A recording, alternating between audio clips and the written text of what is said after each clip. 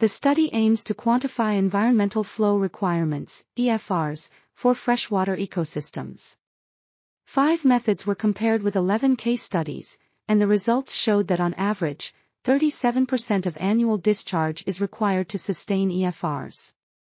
More water is needed during low flow periods than high flow periods.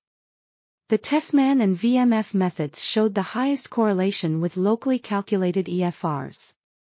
The global applicability of the 5 methods was tested using a hydrological model, and variable flow regimes have lower EFRs than stable ones.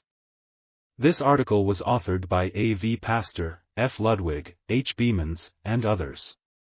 We are RTCLTV, links in the description below.